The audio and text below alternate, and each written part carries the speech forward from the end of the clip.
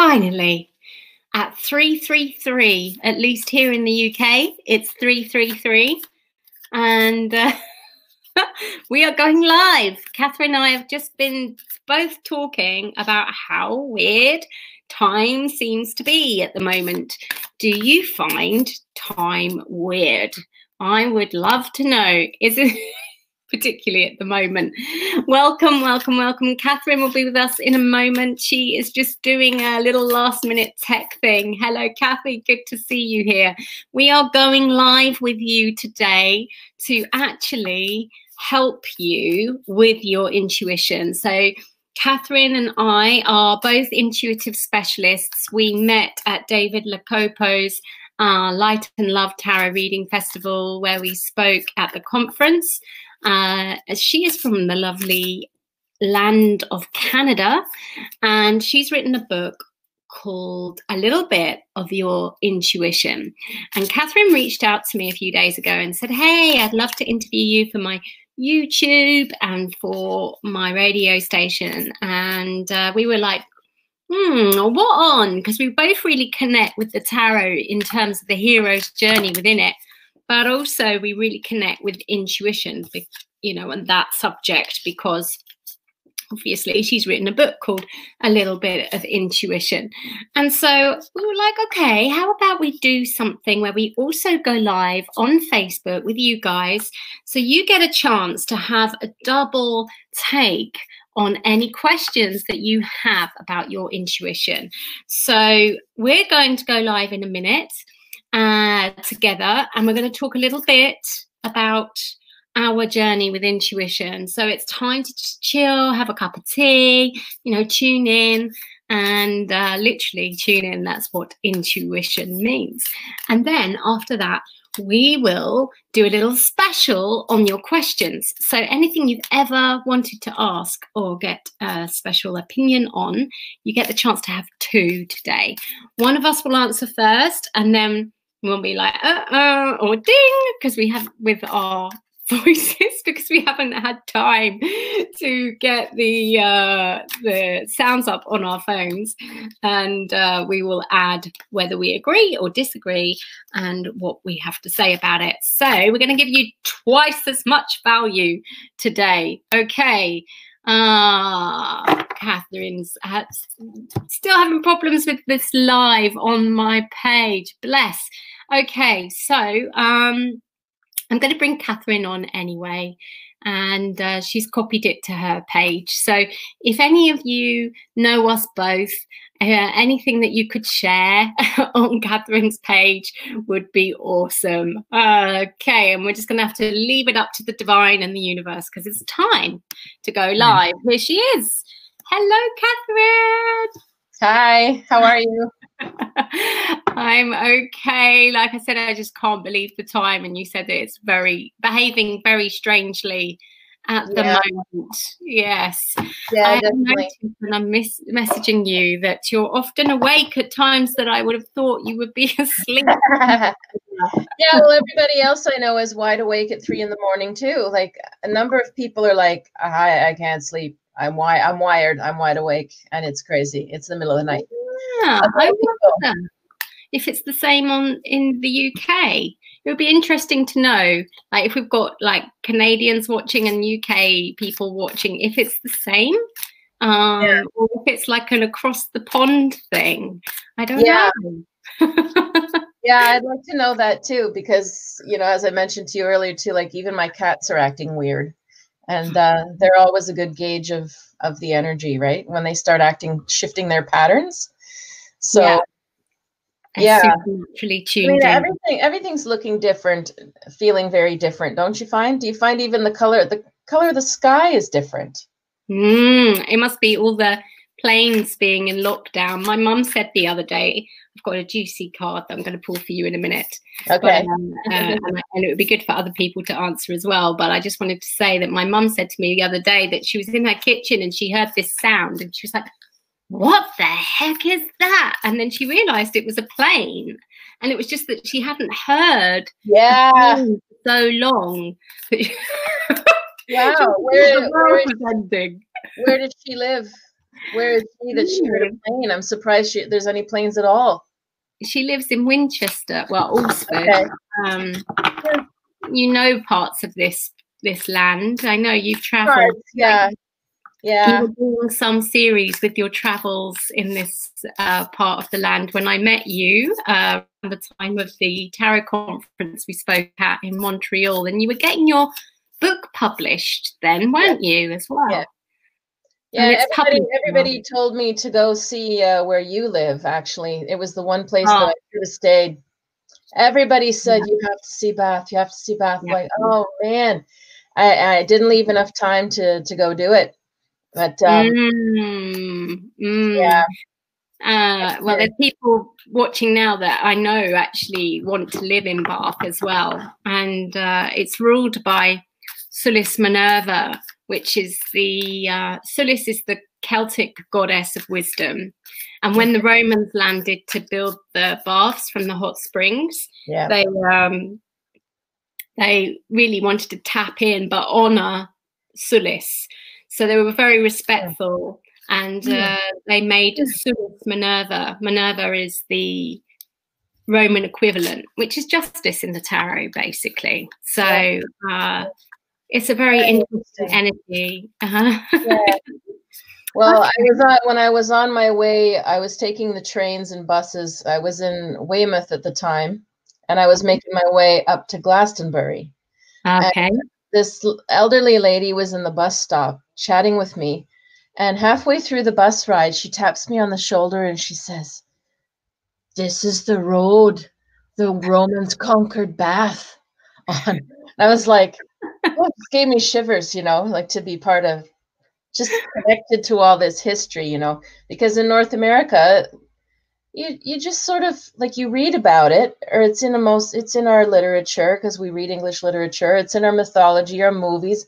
It connects you back to England, but unless you go yourself, it's like it sort of stays removed, like some sort of mythological thing. And like to actually be there and it's real. It's just, I don't know. It was very cool. So I definitely want to go back and visit you across the pond one day. Vice versa. I loved the energy in Canada. My take on Canada was, my take in Canada is that it's very heart energy, which is interesting because they say Glastonbury, which is down the road from Bath, is the heart center of the world. But it doesn't feel that way to me. It really feels like when I was in Canada, like I had the most amazing, it was like I was meeting angels on a daily basis, and I'm not really, angel isn't a vocabulary of mine. I'm not really that way inclined. So it was like, oh my God, I really felt the power of the archetypes of Mary and Mary the strongest. And it was really, really, like she appeared to me on the first day and did this heart activation. Oh, it was really beautiful. So, it's interesting to get each other's takes on each other's lands, but I love it. Yeah, because I didn't know about the ley lines until I was landed on two of them without really trying. I didn't know about I'm still trying to study it a little bit because it seems mysterious and ancient, the ley lines. But I mean, when I wasn't aware of it, and twice I ended up at places that were on the ley lines for Archangel Michael. When I've been calling to Archangel Michael for 15 years in my work, and I end up at his chapel, or his, or the Tor, or the St. Michael's Mount, and then St. Michael's Mount. And it was cool because there were other people at the Mount who were also into this, who just happened to be, of course, gravitated towards each other. And by the end, this guide was taking us around specially to show us. And I literally felt it. I felt myself stepping over or into something, and I felt myself in another time zone. It was ethereal. It was amazing. Like you can see in my pictures, I'm just like glowing and elevated at these places. I literally felt a force field. And I don't know, like the ley lines, I still haven't studied it enough to know, is that what it is? Because it seems from reading these old books that it's really just going to the top of a hill and cutting a straight line between point A and point B, but I felt something bigger than that. So I'd be so curious to go back and visit other places that are on these sacred lines and see what you feel. Do you know I used to live a stone's throw from St. Michael's Mount? Really? Yeah. So where were you in Penzance? My line, and I actually used to travel along the Michael Ley line, which is the strongest one in the UK. When I say travel across, it goes from, it goes through St. Michael's Mount. It actually crosses with the Mary Ley line underneath St. Michael's Mount. Yeah. Interestingly enough, we were just talking about Mary. And then the Michael Ley line actually follows pretty much, it's a little bit higher, but it pretty much follows the train line from Penzance to London, which is like the other. And that was where I wrote my first book, The Transformational Truth of Tarot, because I was actually doing that commute every single week. Wow. You were living in Penzance. Yes, well, Mousehole, yeah. But I have never actually done the tour of St. Michael's Mount, but I did arrange a Paying It Forward earth meditation healing there, and it was online and everything. I did a whole audio for the world. And I can get that to you, actually. It's called The Rainbow Journey, and I sometimes dish it out for free. And the reason why was because there was a lot coming through about the Rainbow Bridge, which is part of the ley line that goes around to Uluru in Australia, and how Cornwall was like the heart pump, and it had got blocked full of souls from the Second World War, and it wasn't passing over very well, and it needed a bit of unclogging or helping. It's all in my second book, actually, The Transformational Truth of You. So okay, I gotta read this then. This is another funny connection we didn't know we had, and here we are, Yes, absolutely. People are saying, oh, interesting topic and synchronicity, which is fantastic. Yeah. And I'd love for us to just know a little bit more about the intuition, and because it seems like there is, as you say, some synchronistic connection. Well, I wouldn't have picked you if I didn't feel something calling me towards you. I followed my intuition to even ask you, because we met sort of twice, but we never really had a chance to sit down and talk. And, I just always felt compelled to reach out to you. So. Well, my retreat in Cornwall that I do has the Michael Ley line underneath it, and people that go there, they feel it. The supernatural energy is strong. I've lived in a lot of places around the south of England, and I would say that Cornwall is definitely one of the most, if not the most, powerful places I've lived in terms of supernatural energy. It can be quite funky at times, so I'm not surprised we had such a strong connection there. I'm looking through these cards, and they're just not gelling with the questions. It's like things like, would you rather have bad breath or gas? I don't want to ask you that. I want to My grandfather was born in Cornwall, and I finally pressed my mother, where is he from? Oh, Cornwall. I'm like, it's big, Mom. Where? And so she finally dug up where he was from, and it was this little parish called St. Agnes. Yes. And so I did a little bit. Then she just mailed me, this huge family tree going back 200 or 300 years in this little place. And it was just so amazing to stand there, and say and know that your ancestors were there. And just all of the memories that we carry, our cellular memory, even if something didn't happen to us, but like the coast and the landscape, it's like I feel like I was imprinted with it, even though it was my first time going. Like it was almost exactly what I'd paint as my ideal little place to live. This coastal, hilly kind of villagey place, and even just stuff about, you know, the mining, because there was a lot of tin mine, obviously, and you know, just like claustrophobia that runs through this grandfather and that family. Wow. And it turns out other people in the family who aren't even necessarily talking that much, we've all been watching this show, Poldark. Yeah, Poldark, yeah. You know?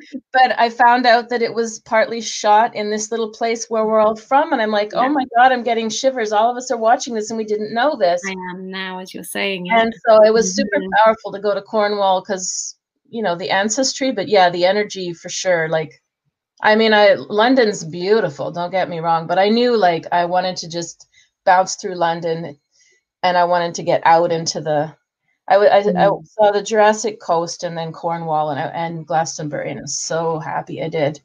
It sounds like there's a sense of homecoming, that your roots and everything is actually Celtic. They are actually from that land. So that makes a lot of sense in terms of the connections as well. So it sounds like, has it been in your family, intuition, would you say? Are you one of many? Well, nobody seems to listen or respect it, but it's there. Like, it was considered craziness, right? So it's unfortunate, but we're taught to suppress, right? Suppress and deny. And I just couldn't. So I was the rebel, and I fought back and I mouthed off and whatever I did, you know, but I didn't let that be extinguished. But my mom is quite intuitive, but she doesn't perceive herself as being intuitive or honor it, but she is. And I'm sure some of the rest of the family is too, but they just weren't taught to use it as an empowering thing. It was like keep it on the shush, you know, or like I don't know. So what about for you? Yeah, well, yeah, kind of the same, although it was really mixed, because I remember my gran telling me when I was about 6 or 7 about dowsing, about cool. whole leaving you on a silver cord, and like if that broke, you were in trouble, about past lives and how somebody looked in my pram and said, "Oh, she's an old one." So all of these, like, I think I was 7 when I had my palm read. My mum had someone come round and do a reading for her, and they read my palm. Told me I was going to meet a tall, dark, handsome stranger. You know, and I just always wanted to be a psychic, and I was incredibly psychic as a child. In fact, all the way till 36, really. And then, but like you, it was kind of hushed a lot at the same time. So it was really confusing. Like if you said to anyone, "Oh, Gran told me this," they'd be like, "Oh, surely you mean Granddad." Now, both my Gran and my Granddad were in the Masons. My Gran still is. So was my Granddad. Okay, interesting. There you go. Yeah, and that kept coming up over the years because I worked at a pagan store, Celtic pagan-y kind of place in Montreal, and they were all obsessed with, you know, role-playing games and all of this stuff. And all they kept talking about was the Masons or the Knights Templar and all this. And I'm like, my God, these. And then I found out, halfway through, I was telling my mom, these people I work with, they're just obsessed with this stuff. And she's like, well, your grandpa was a Mason. Excuse me, why did nobody mention this? You know, and I still find it a mystery. It's hard to know because he was born like late 1800s. I have no idea whether he would have been just part of the social side of it or whether he would have been initiated into any of the esoteric side of it. But another parallel there. Well, I don't know if there is just a social side to it, is there? If you actually get into it. If you actually get into it, I think you have to go through your initiatory levels, don't you? I don't think that. Well, I mean, I ironically, I've met some other people who were. One of them he's younger, but he was in charge of a lodge, so pretty. he said, no, not everybody's going to be initiated into the Okay. the mystical side. I mean, there's rites and rituals to all of it, Yeah. but depends to what degree. Like, Mm. and I don't know if we'll ever know. You know, even when I was in Truro, because some family was in Truro, there's a Masonic temple, and I was inquiring, and I just got all of this like, no, he doesn't work here. Kind of, no, come back and talk to so and so. He would, oh no, he's not. I mean, I got that evasive thing even when I was just inquiring about somebody who's been gone for like 50 years. So, yeah. Do you get that too?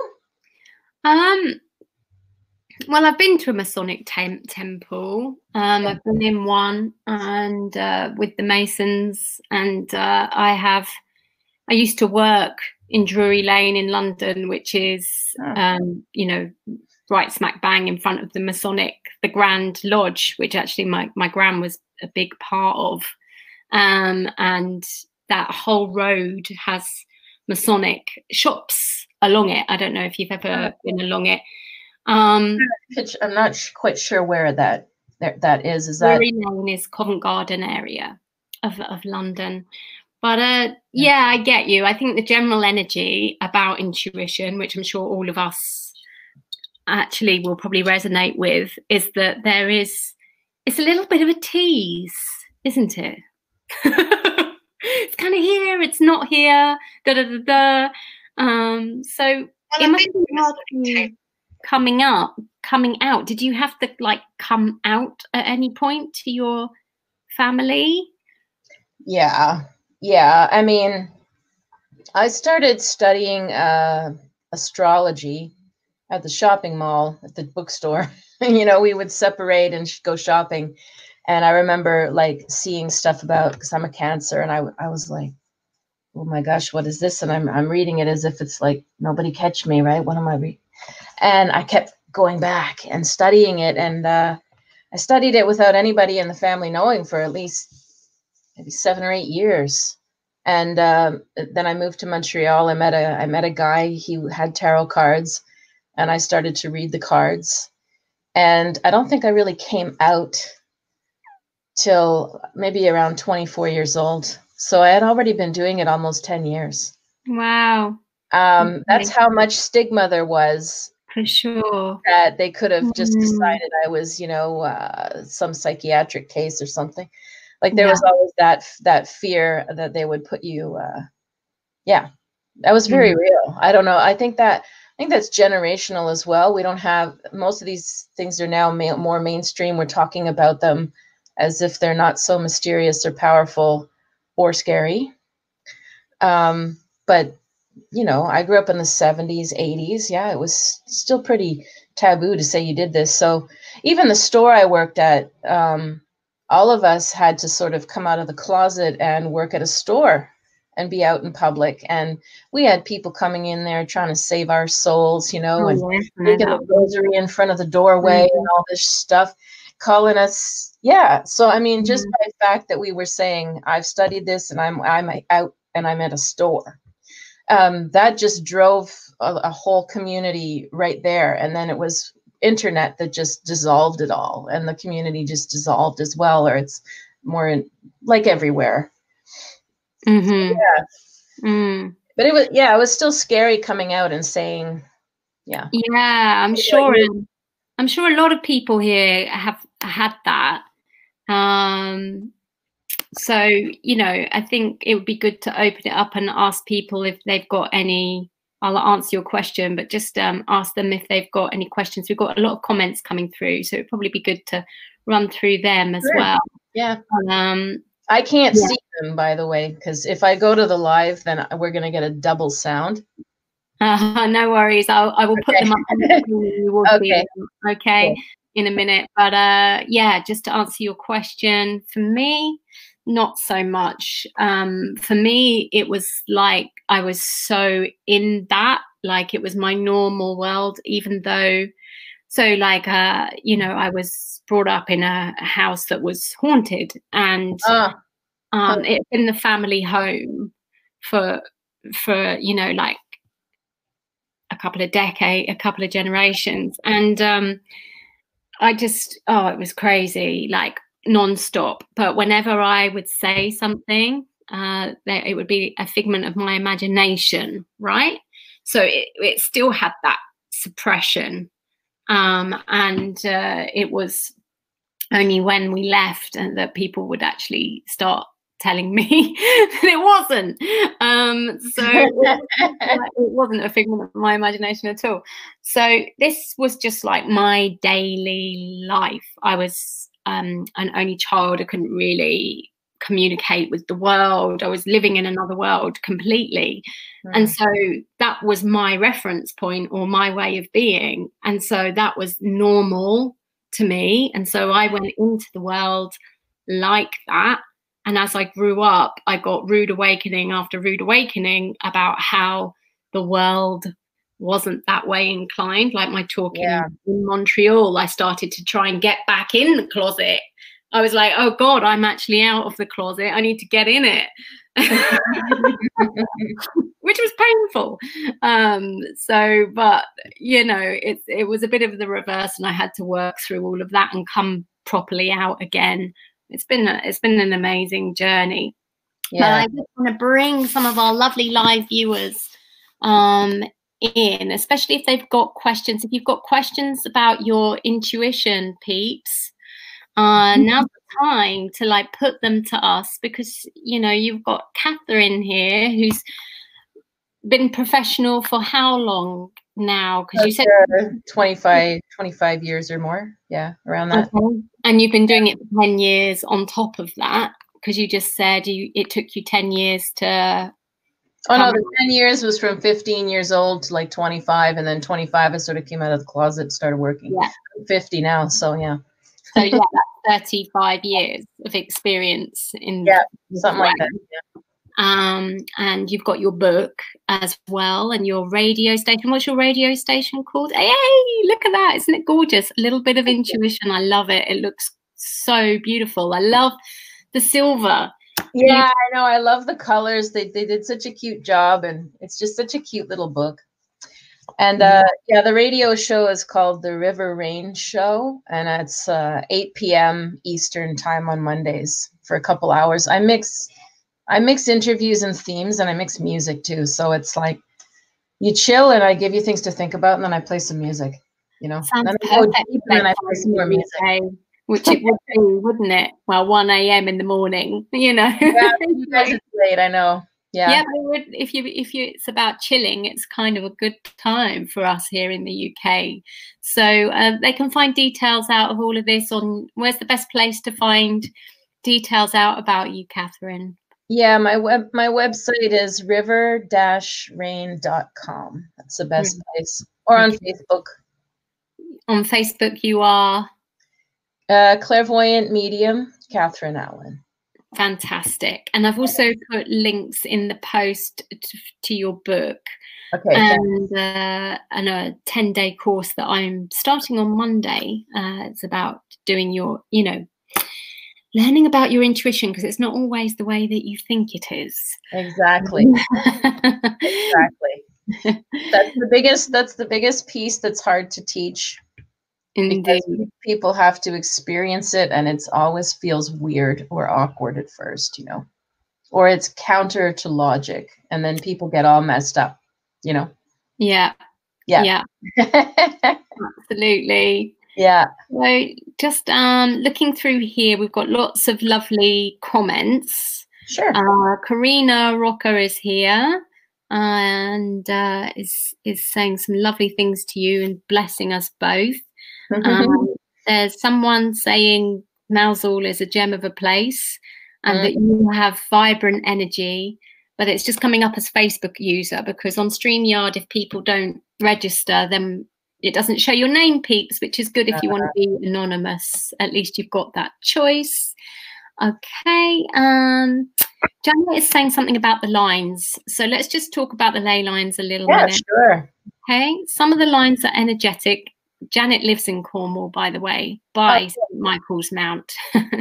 Some of the lines are energetic, some not. Some are concurrent with the ley lines, some aren't. The Apollo and Athena lines, also dissect at St. Michael's Mount, absolutely. And Athena again is Minerva, like so that it's funny how they all, it's mind-blowing. You should go to Carn Les Boel. I'm not sure if I'm saying that right. I don't know that one. Carn must mean it's some kind of stone, as some kind of like bronze. Is that the one in Ireland? Because I heard it starts in Ireland and it goes all the way to Israel, the St. Michael line. On the St. Michael line, yeah, it goes through a lot of countries and forms part of the Rainbow Bridge, which goes right the way around to Australia. But I don't know where Carn Les Boel is, and I'm not sure I'm saying it right, but maybe Janet will let us know. And as she says here, she swims in front of St. Michael's Mountain. It sings. Oh, that's amazing. Wow. Okay. I was just amazed how wonderful I felt. And I felt the Mary line as well when I walked across it. And then I could just tell, you know, the room at the top of the chapel, it's even like light blue. And you can like Mary. The quality of the light streaming through Mary's line in this light blue room. Just incredible. It isn't, yeah. You know, I've never been there. It's like I've gone to the Mount, but not actually in, you know, when you live somewhere for years. Yeah, I know. You can do it any day. We do it in Montreal too, and then tourists know more about it than we do because we're like, nah. I couldn't stop going to Notre Dame, and the aura show there was just, I think I did it 3 times in 1 week. It was just mind blowing. So I totally get what you mean. You wouldn't do that normally, I don't think, if you lived there 3 times in 1 week. No. But I'm curious, do you know, or maybe your guest knows of any books that describe where these lines continue? Because obviously they've been mapped very well in the UK or in Europe, but they haven't been really mapped out here, and they must continue. There must be places in North America that his line crosses as well, but we don't know. There is one in Australia as well. Like, there's one that was really highly recommended, and I think it's got the word serpent in the title, which maybe cuts it down by a few million. But yeah, I can't remember the rest of the title. Okay, so I'll have a look because it might still be on my bookshelf. I'll have a little look for you.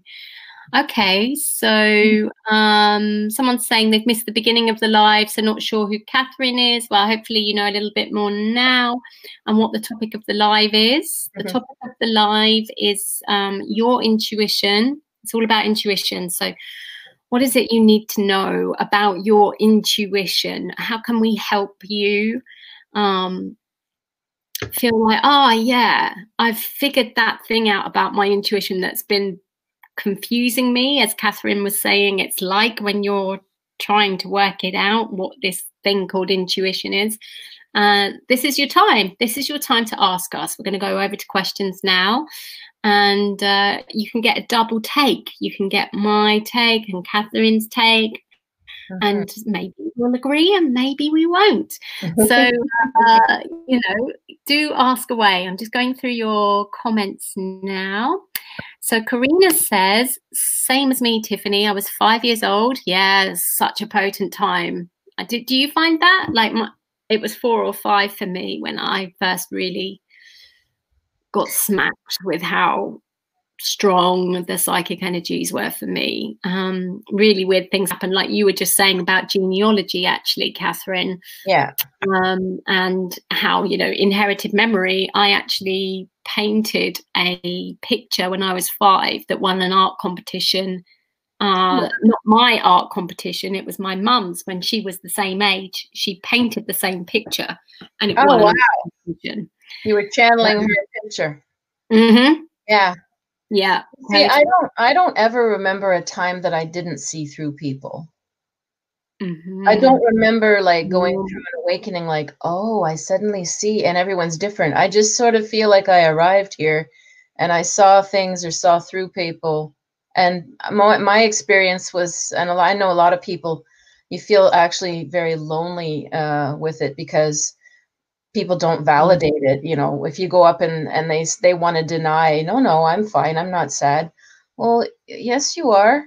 Well, they're not going to go, yeah, you're right, I'm really sad, I should have said so. Like, so you just feel like, why am I always seeing things that I know are true and nobody wants to say are true?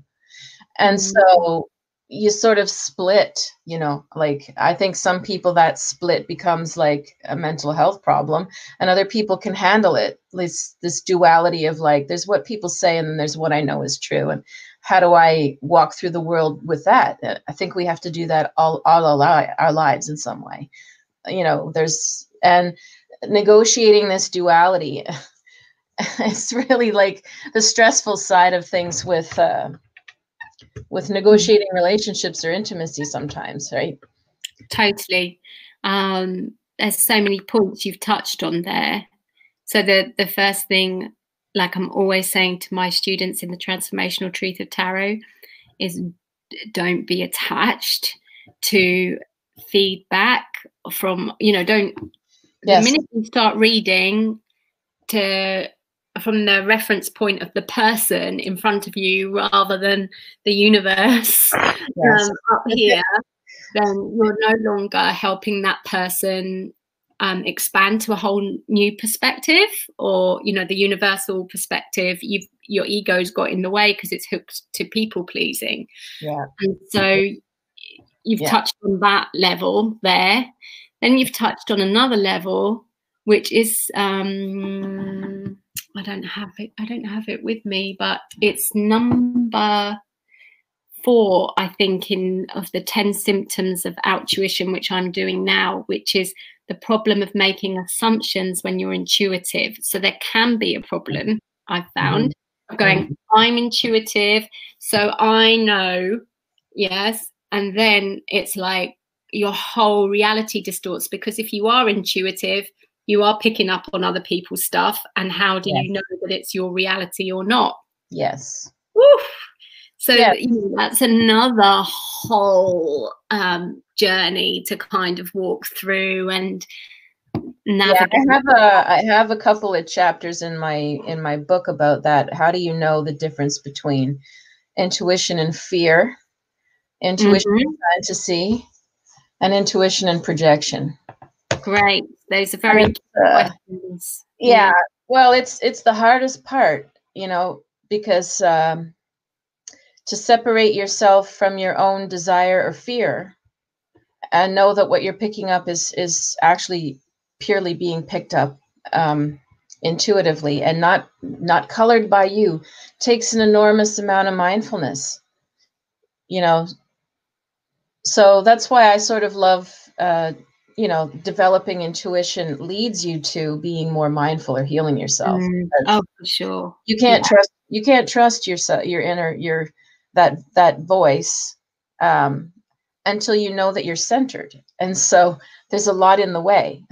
You know, even if we are intuitive, we're still constantly asked to keep healing ourselves to stay clear as well, right? Yeah, absolutely. And I think that's the challenging thing, because to be honest, in my journey of intuition, as intuitives, we transgress boundaries. It's the nature, you know, in a way we have problems with boundaries because we just, you know, we're picking up stuff all the time. If we had boundaries, we wouldn't be doing that. And so actually, for me, I was maybe abused by the fact that I had no boundaries, and that's why I was picking up on so much all the time. Yeah. And that's why I say I was really psychic. I do this because I'm not too in tune with the word psychic, but I was picking up on lots of different things that were causing havoc in my life until I was 36. What happened when I was 36 was I started on the self-love path, and all of the chaos and all of the drama, well, it kind of came to a head and then stopped. And so what you're saying about the healing in terms of like the intuition, how do you know when it's a fear or not a fear?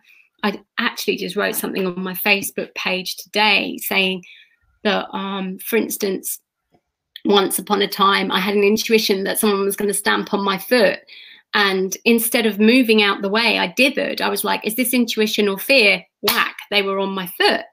Another time, Another time, I actually did slow down to get the message. So of something, and I actually rushed. It was like, I don't have time. I'm not listening. Da da da da. So on some occasions, we need to speed up to get the intuition, and on some occasions, it seems like we need to slow down to get the intuition. But actually, no. That the bottom line is, if I was coming from a place of self-worth and not concerned about whether it was intuition or fear, but just with the question of what would self-worth do, I would have moved out the way. Or on the other one where I needed to slow down, I'd be like 4.5 million pounds better off than I am now. So, you know, it's like the two, I think, are so entwined, and I don't think it matters how intuitive you are. If you don't have your self-esteem, you won't make the right decision. No, no, it's true. Yeah. Yeah, because I find like you said, the more you get good at it, you can sort of be living outside yourself, always, you know, tapped into everyone else and forgetting you. Sure. And then life will always come around, like you said, someone will step on your foot, or something will happen to wake you up that you are a person, a sovereign person with a body and you've got to take care of yourself, you know.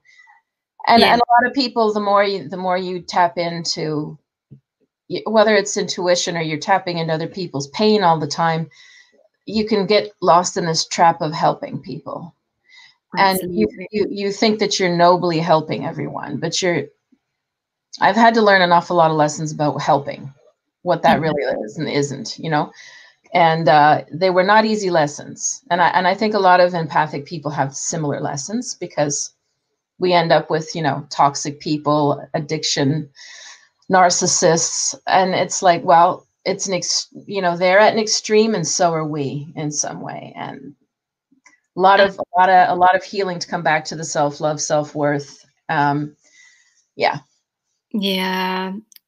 So it's a huge topic, isn't it? It's not even just intuition. It's as you say, it's about, you know, the self-healing and getting to know thyself, which is where, you know, the tarot passion, I know that you see it in the same way as I do on the hero's journey, and how it's a mirror to actually get to know your soul evolution and purpose and yourself, which ties in really well with this lovely person, I don't know your name, it's come up as Facebook user, who says, would love to know if there's anything else I can do to assist me on my life path and purpose and mission.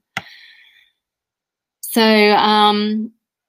is there anything that it's hard for us to know what anything else means, I think, because we don't know what this person's done. What comes to mind? Yeah. Is there anything that you would suggest that would help this person to get to know themselves, or what their purpose and mission is? Yeah. Well, I would say often the thing that that is your purpose or mission is a pattern that keeps coming up, something you keep being called to do, and you might keep running from it too. Like sometimes we think that if we find our mission, we're just going to be 100% gung-ho and have energy every day. But a lot of people, when they tap into their mission, they're actually like, oh God, you know, and they sort of run, or they're afraid of it, or they sabotage it. So you have to look at what theme keeps coming up, where does life keep asking me to step up? Or what topics, what themes, what interests, what things get you mad? You know, what things do you think need to change? And a lot of the time you can be trying so hard and putting out, like, you know, 15 different threads and desperately trying to find one, and life will come along and pick you and say, we want you to do this, you know? So it's a complex question, because it's not like you're just going to wake up one day and go, by the way, your life purpose is, you know, and oh, great, thanks.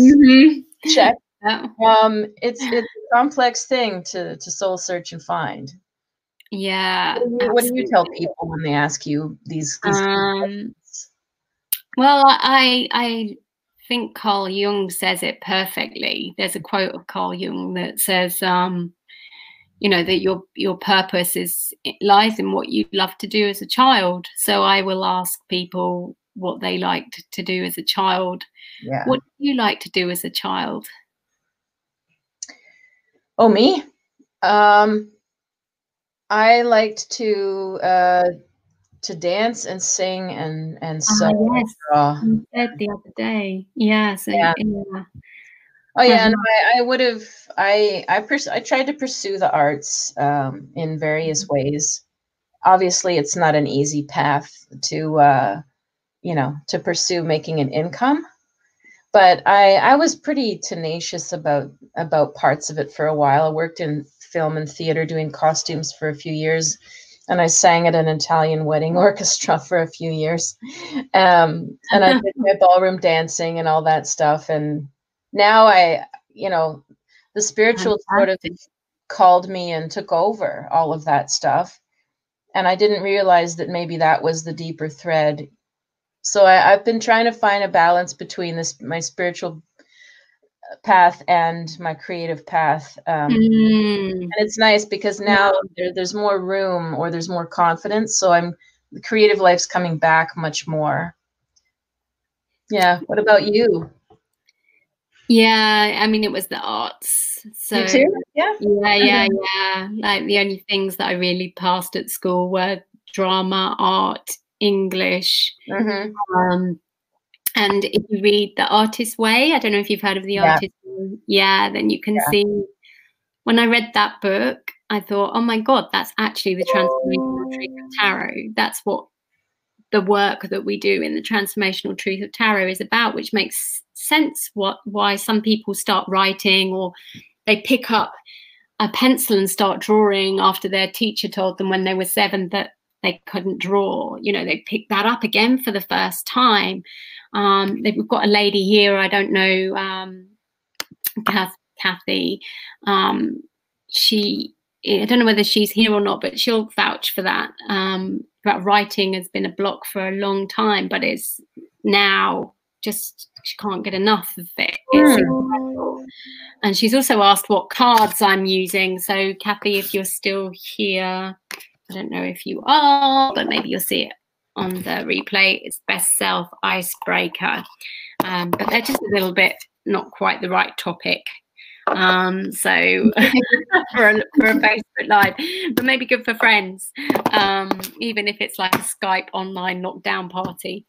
And Catharine was saying, how do you know intuition, or if it's just the voice in your head? But I think we've kind of gone through that question already, and you were saying you've got some chapters on that in your book as well, which is fantastic. But yes, I would say really the question should be, what would self-worth do, rather than, is this in my head, or is it my intuition just like cut through that completely and just be like, what would self-worth do?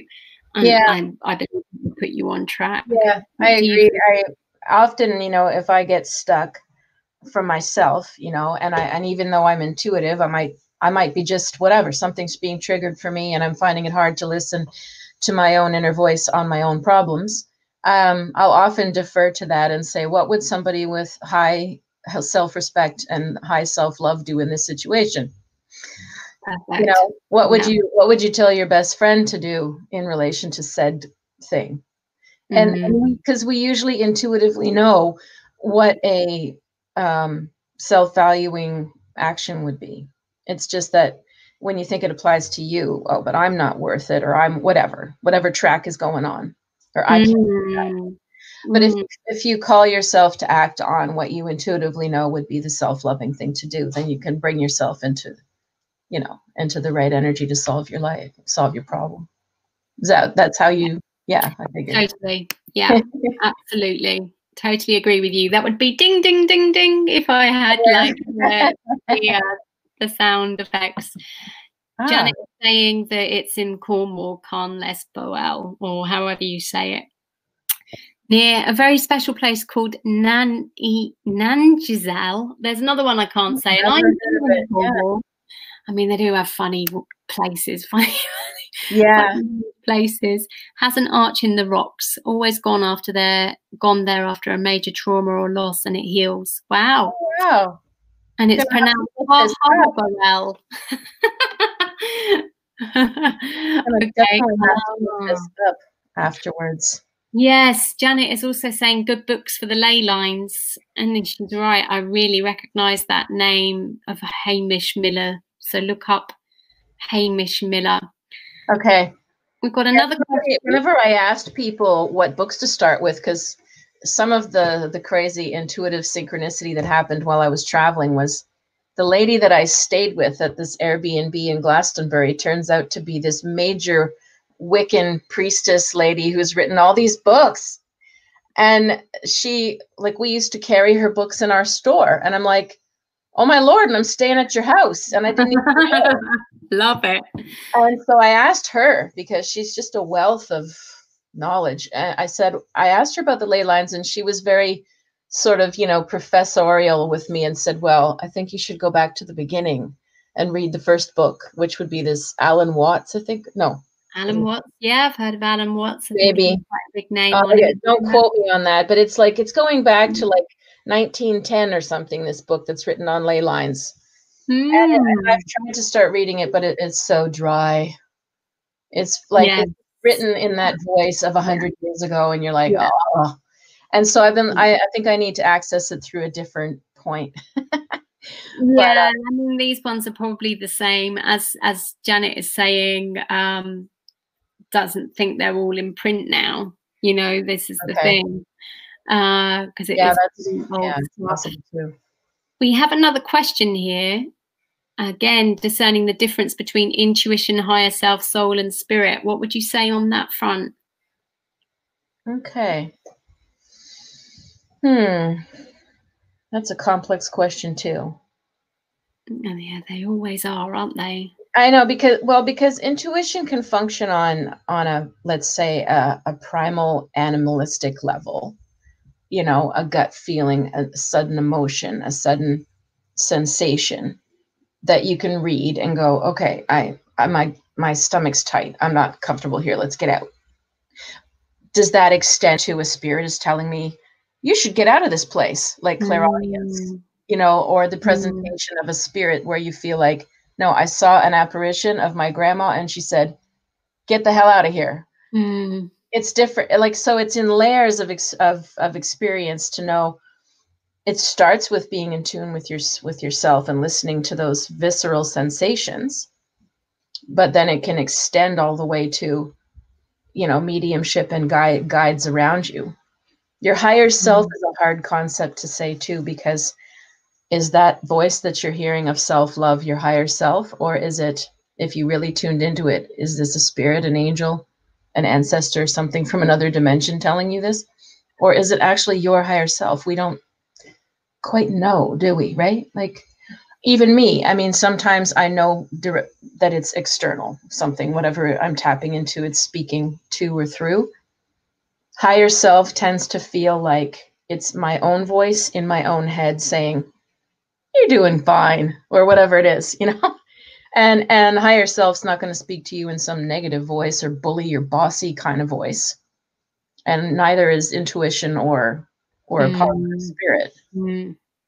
Anything that's going, negative voice or speaking quickly or directing you to do stuff, I find is usually not the higher self or higher energy of anything. It's usually very simple. My own spirit guide will just sit there and go, or it will be like, or like next, like it doesn't go, you know what, next time on Tuesday at 3, you should really, no, it doesn't do that. When it's your inner guidance, it doesn't do that minutia. I find that's a pattern I've noticed over time between people who are struggling with hearing voices, or, they might be channeling something, but it disturbs their inner peace, or it doesn't help their life. That tends to be what's going on.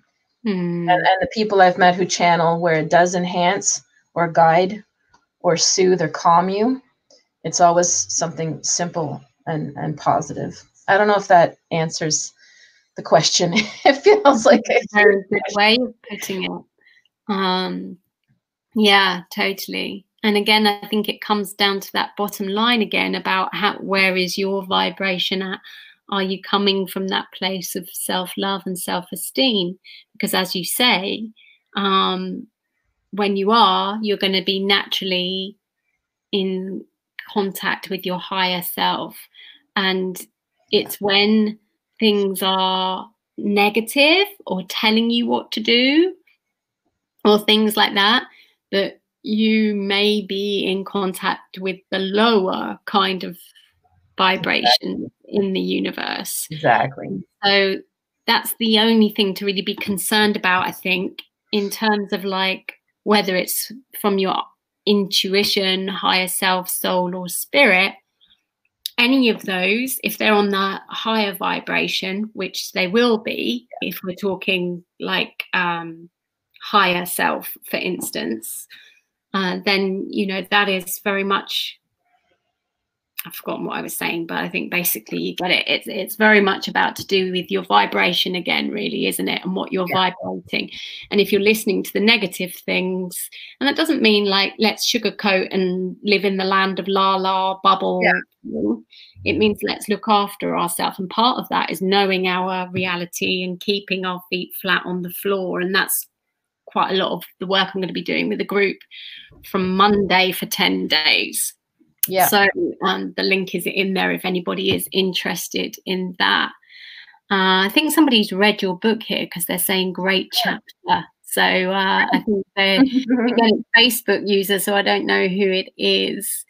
Facebook users are coming from my page because they're not registered. No worries. They can always put their name if they want to, or they can be anonymous if they want that as well. Yeah. So yeah, Janet's saying that she feels quite strong with her intuition. I think Catherine's done a very vulnerable share here, where she says that she was sent away at 13 to live with her aunt in Ireland. Oh wow! Because she was psychic and she was put on Valium, and she got oversensitive, and no one got her. Yeah, and she felt very judged by this. And that's exactly why people will suppress it, isn't it? Because of that very thing happening.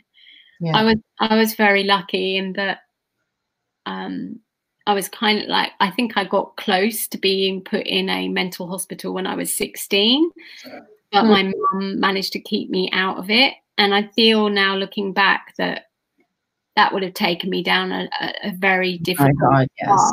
Yes. And it's almost as if I've been protected of not going down that way so that I can, you know, help others that have been labeled like this. Like I've had people with bipolar and lots of things that have been told that they're, you know, synchronicity is a sign of them going into a manic period, which it may well be. Like if we look at the High Priestess in the tarot, she's pretty bipolar, right? You know, in that sense, but it's another label, isn't it? And it's like, actually, if we just turn our attention to being self-love, you know, that can heal all of this stuff, because all of that stuff is from fear, isn't it? People fearing that, bless Kathleen, that she was crazy. Yeah. You know? I had one guy come to me years ago. I was teaching intuition, psychic development, and he was the brother of one of our staff at this pagan store, and he was paranoid schizophrenic. And at the time, he was doing better in his life because he was getting a monthly injection, and he was a little more stable. And he wanted to take my class, and I was nervous because I didn't know enough about the illness, and I didn't want any random intuitive thought could be an intrusive or repetitive or triggering thing for him, right?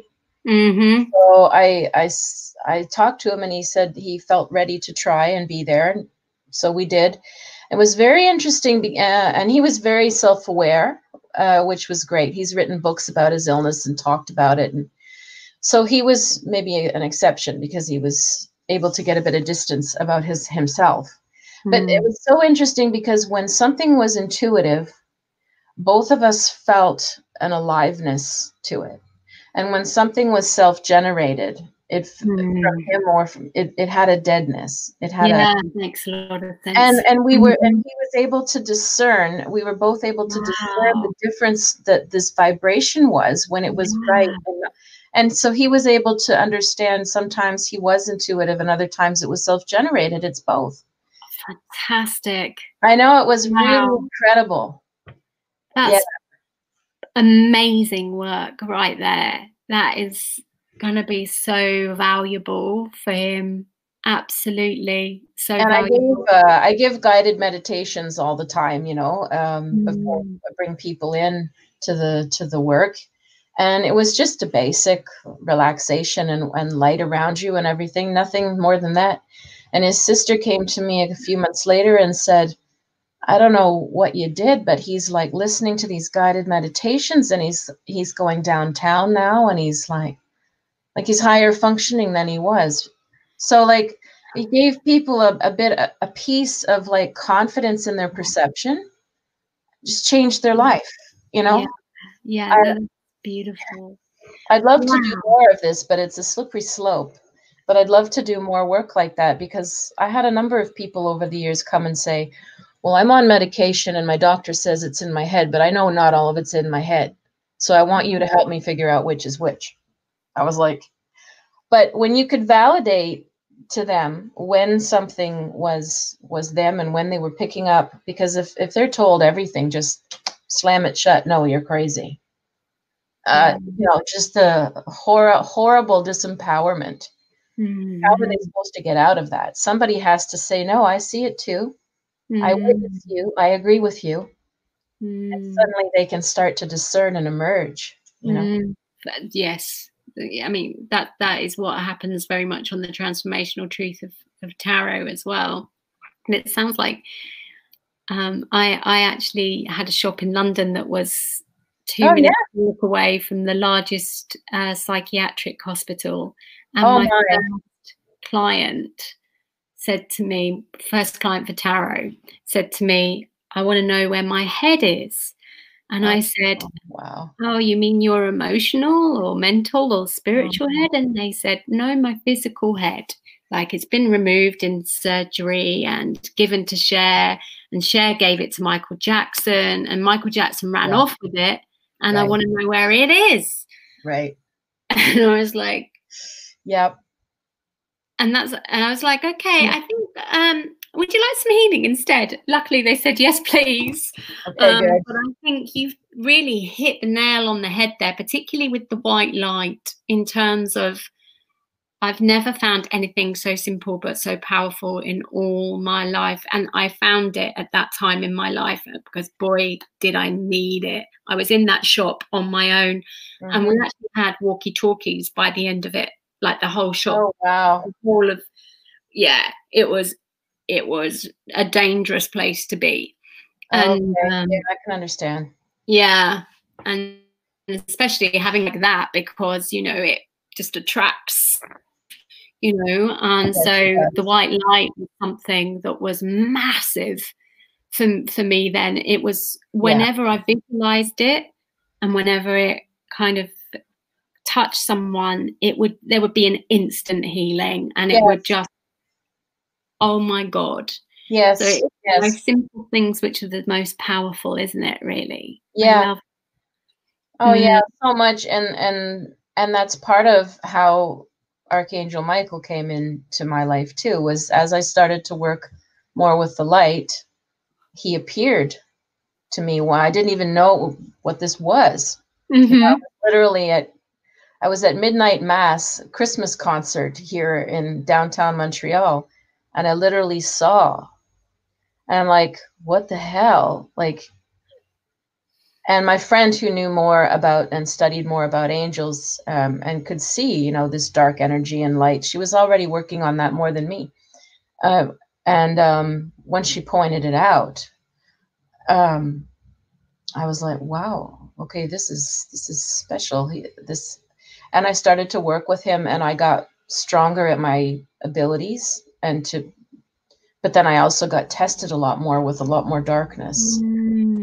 So exactly. Yes, that happens. yeah, so like your Yeah. shop, like our shop was like that too. It was just a magnet for both, right? We saw such dark and such light all in one place. And it's like very taxing to you know, to navigate because it's not always so obvious. People think that if we're doing this work that we're just always walking in sunshine and nothing sticks to us, but it takes a lot of clearing. Anything can activate something in you, and you know, stuff that was happening I wasn't even aware of. I was just so tired. Yes. Yeah. But yeah, Yeah. and yeah, we had a lot of people who were having mental health issues come into the store too because they're looking, you know, they're looking for something to alleviate or some magic answer sometimes. Or we're at, like one guy said to me, he was a crisis counselor, social worker in the system, you know, and he said to me, you probably see more people than we do because you don't have the power to put them on medication or hospitalize them, or For so sure. they're gonna come to a spiritual store because Mm-hmm. we're safer. Yeah, absolutely. But then we're thrust into this position of being social workers or psychiatrists, and we're not. So it's very tricky. Didn't you find like? Gosh, yes. I mean, I think I did about 10,000 readings in 10 years, in a decade, over 10,000 readings. Yeah. And after, you know, a childhood of being constantly bombarded, and then kind of being like, oh, well, that's who I've grown into. This is what I'm an expert at, is being bombarded. Come bombard me. You know, and, at least then I'll get paid for it, I guess. You know, Yeah. it was just like, yeah, then it got to a place where it was like, oh my God, like I have to learn to take care of myself. And actually, there was a time in my life where I didn't have to tune into anything for the first time. I was 36, and I didn't need to be there for anyone or tune into anything for the first time in my life. And it was such a shock. It was like the whole 36 years of bombardment went woof. And then it was like, oh my God. And from there, you know, I went into the self-love, and from there, that's where the foundation of the 10 symptoms of outtuition, which is about your, you know, using your intuition, as you said earlier, actually tuning into others and people pleasing and all of that. And then you wonder why being intuitive is not working for you in terms of communication or relationships or the choices that you're making in your life, being successful in whatever way you might class as successful. It's because you're actually being outuitive rather than intuitive. And it's about how to reverse all of that. And I would say that the psychic stuff has really pretty much stopped, you know, and actually I never would have wanted that for myself. I found it exciting. It's a bit like a toxic relationship. It can be addictive. But I've learned how to actually be at peace, and that actually being at peace is a much better place, you know, even though it might seem boring or I think there can be an addictive part. There can be like a, you know, it's like a really exciting relationship, but it's ultimately destroying. So, you know, it's about how to actually choose the self-respect or self-love path, which I think is what we've come down to today. There's been some lovely comments, but I think we need to kind of wrap it up. We've been going for over an hour. So yeah, I'm just checking through now. Yeah, it's been fab to have this. Well, I have to say, you know, in light of what we're living through right now with the lockdown, quarantines, the corona, all of this, I have to say, without being Pollyanna about it, because there's obviously lots of suffering, But there's also been an enormous gift in this pause, you know, Great. because as intuitive as I might be, I still am amazed how long it took me to fully calm down all of this adrenaline from living, you know, it's yes, it's all exciting, but everybody's been just sort of spinning upper, bigger, bigger, more for years. And all of a sudden it's like slam, stay home, cook, think, process. And it's been like a great gift for that to get centered. And then you start to hear an even deeper intuition that's going on inside, right? Like there's always so many layers to it. And I think that would be my parting words, I guess, is to try to look at the gift in this pause and trust we're all going through something inner and everything's going to look different, but doesn't mean it's bad or worse. It's all going to be worse. Yeah, I think, you know, there was some kind of survey done that was like only, I don't know if it was just Brits, I think it might have been, but it was like people were just not ready for lockdown to be over. Nobody really wanted it to be over yet. So to be honest, I think we're all feeling this as, you know, I mean, actually it's getting a bit same and a bit kind of like variety is the spice of life, and we miss our friends and we miss our family. But, you know, at the same time, it's like it's reminding us how important it is for us to make time for those that we love and to make time for ourselves, which I think is just profound. Yes. So yeah, this the gift of lockdown, as you say. I think that's a really beautiful way to end today. And so yeah, thank you very much for being here. Pleasure. Yeah, thank you too. We got to do this again. This is really fun.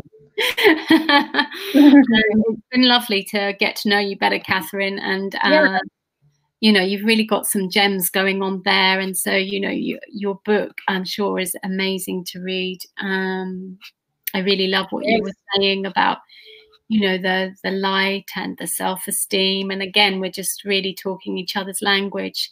So we look forward to the next time that life brings us together. And thank you, everyone, for being here. The links are in the post if you want Catharine's book or you want to check out my course that starts on Monday. Okay. Awesome. All right. Take care, Catharine. You too. Bye, everyone. Bye.